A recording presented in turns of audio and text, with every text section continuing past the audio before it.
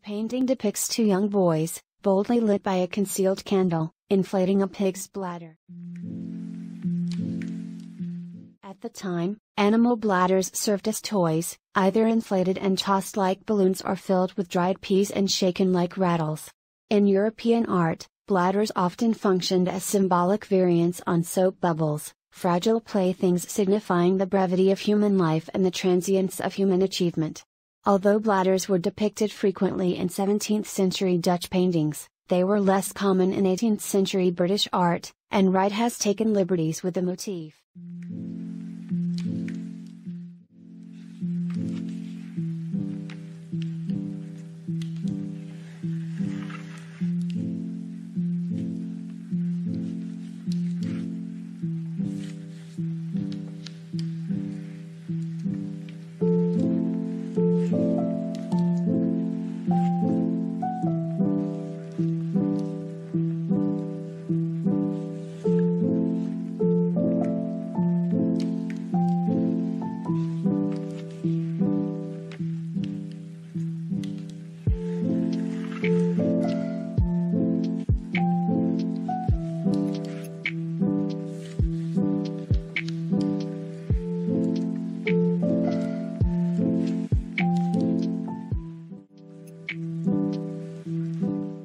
English painter Joseph Wright of Derby is, to my mind, the greatest painter of the 18th century.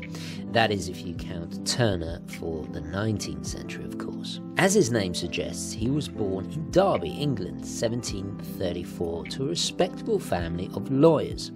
He decided to become a painter, studying first in London, then travelling to Italy, famously painting an eruption at Vesuvius. He would go on to be heavily influenced by the already established Italian masters that would later inspire his own chiaro scuro style. So what has he got to do with horology? Well, upon his return to England, it was considered a world-changing period known as the British Enlightenment. Great Britain was unquestionably one of those nations leading the world in scientific, cultural, economic, philosophical developments and ultimately